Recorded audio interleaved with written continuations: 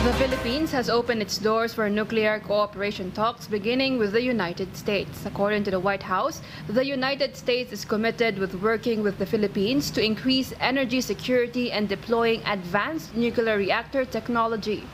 Apart from the United States, the Philippine Nuclear Research Institute said other countries such as South Korea is also eyeing nuclear cooperation talks with the country. Yung South Korea, meron silang exact model ng planta natin na tumatakbo na ng halos 40 anyos. May offer sila sa atin na buhay ang planta, pwede raw nilang patakbuhin yung planta within 5 years. Yan po ang pinakamabilis na paraan para magkaroon ng nuclear power sa bansa.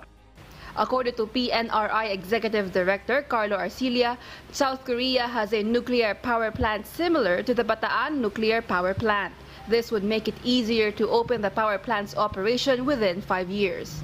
The official also said this will be a response to the climate change amid the national government's plan to look for alternative energy and power supply. Unlike coal, oil, or gas power plants, a nuclear power plant produces zero carbon dioxide emission, which makes it viable as an alternative.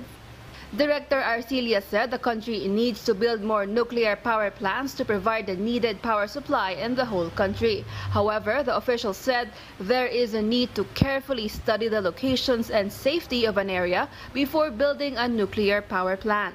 Aside from the United States and South Korea, countries like France and China are also eyeing a strong partnership with the Philippines on nuclear energy.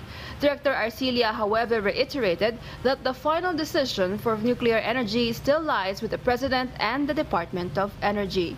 Eileen Cerudo, UNTV News and Rescue. We serve the people, we give glory to God.